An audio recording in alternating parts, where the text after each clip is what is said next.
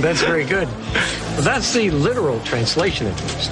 Yeah, but in a waltz, it's when two people start out dancing, then make a little sidestep and swirl about the room with other partners before reuniting to finish the dance. You like that? Yeah, I think I'm gonna cry. And how about you two? How'd you first get together? He saved my life. Oh.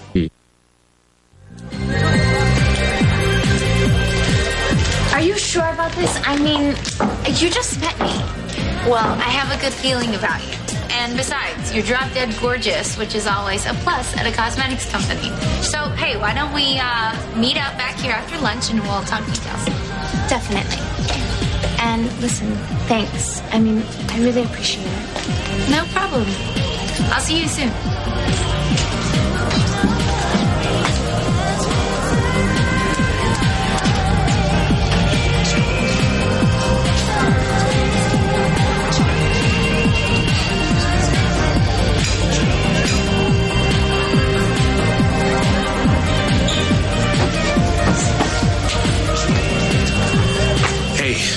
Sorry I'm late.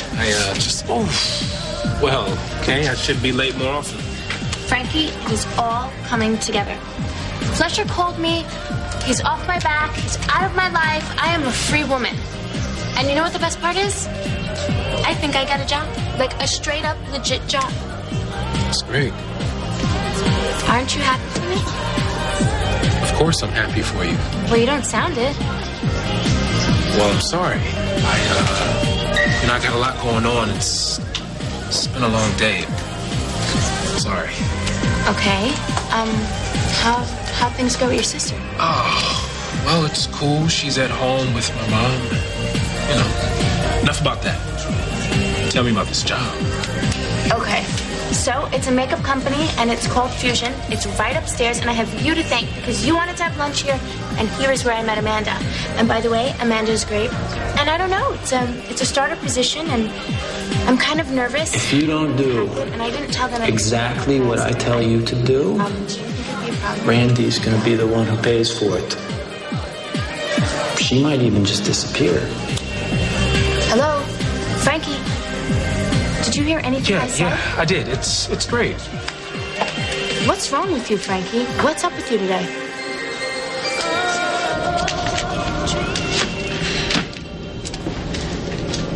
Hey, you all right? Yeah, I'm fine. I mean, flying while pregnant isn't the most fun thing in the world, but I can handle it. Listen, Kendall, I'm sorry. For what? For everything. I haven't really been myself lately. For months now, and I feel like the four of us, we had something good going there, and I feel responsible for the rift. Well, let's hope that this whole trip will help us put everything behind us. Yeah. I just feel guilty because I feel like you have been there for me in the past, and I haven't been able to reciprocate like I should have. I just kind of want it all back. I want it back the way it was. Do you think you could try? Yes, of course I can.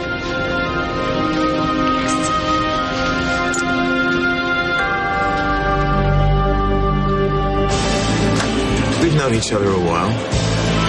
There's something happened when you start spending more time together. I suddenly realized you were crazy in love. Yeah. Not exactly. We kind of couldn't stand each other. What changed? Me. I'd made some bad decisions in my life, and Aiden helped me get past them. Oh, so that's when you fell in love, huh? Yeah. I mean, after a while, that is. And then Greenlee fell into an abandoned bomb shelter, and we all thought she was dead. And then it was my turn to start making mistakes. You two haven't exactly gone the conventional route, have you? No. And we haven't even gotten to the part where he nearly died on a secret rescue mission to Africa. Greenlee? You're kidding, right? We couldn't make this up. So why the heck haven't you two gotten married yet, huh? What are you waiting for, Armageddon? You've been through so much. I don't even think I've stopped to really think about it all. Even the stuff with Richie alone. It's been like a never-ending bad dream. As soon as I think the worst is over, something else bad happens. Yeah, and then that car accident you had. Right. Yeah. I mean, enough is enough. I still don't understand exactly how that happened. Well, like I told Zach when I called him, I don't really remember what happened. So you fainted while you were driving? Isn't that a little weird, even if you're pregnant? Why are you asking me all these questions? I'm standing here genuinely trying to regain your friendship, and you're grilling me like some kind of suspect. Annie, I swear I'm not doing that. What's going on?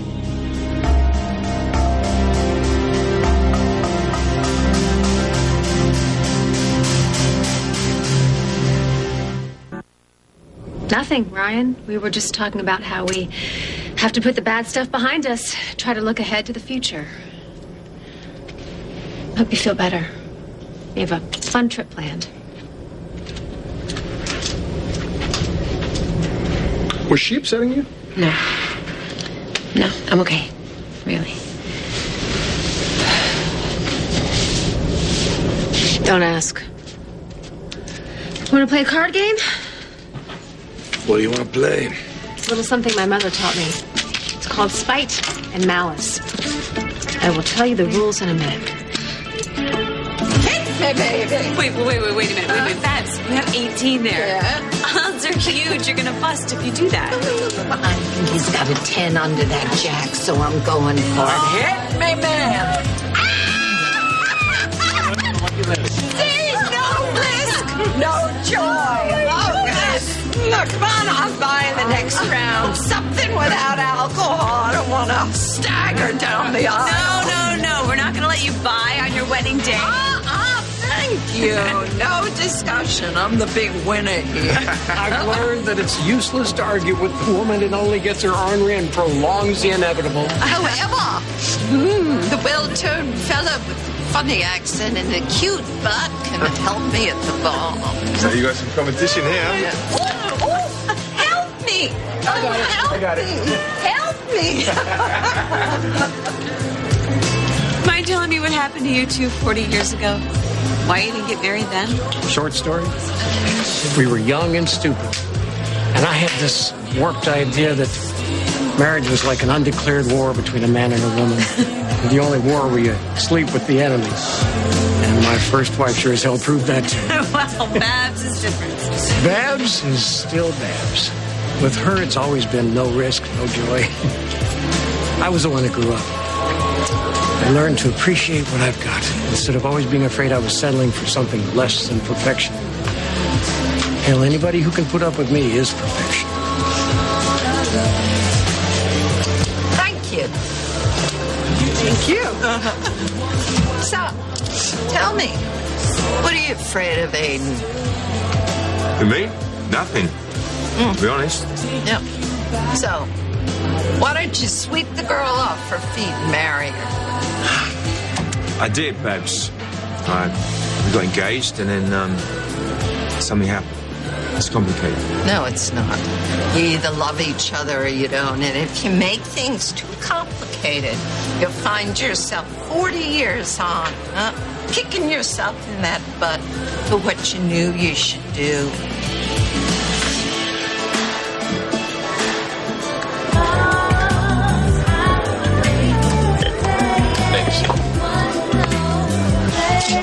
So, what's up? You're obviously angry. No, I'm not. Bull. I know when a man's angry.